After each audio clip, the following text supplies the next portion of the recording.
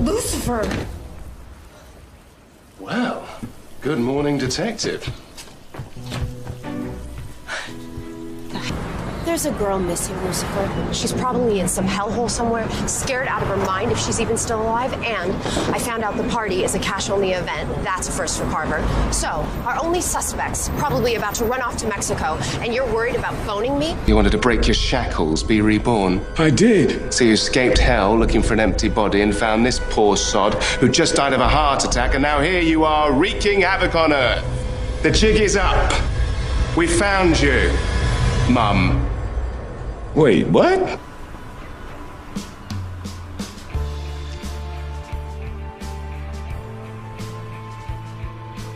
Detective.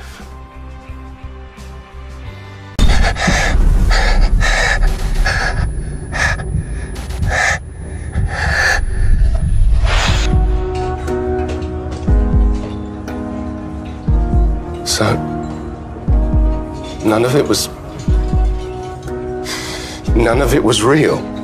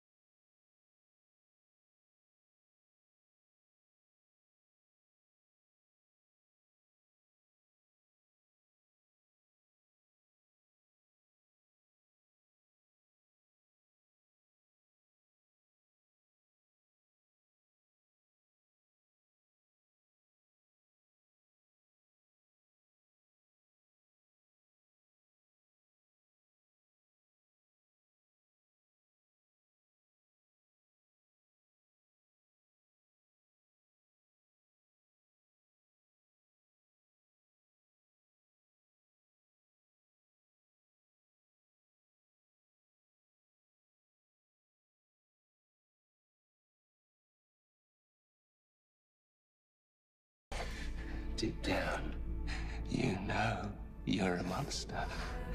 And that you belong in hell where you would torture yourself with that truth for eternity.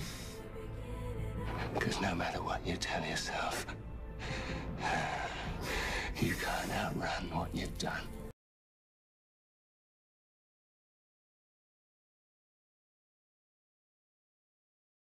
The same passions. So all seems to have ended well. Does that mean I never should have manipulated things to begin with? I have a better question. Wouldn't you do the same in my shoes? After all, a parent just wants what's best for their child.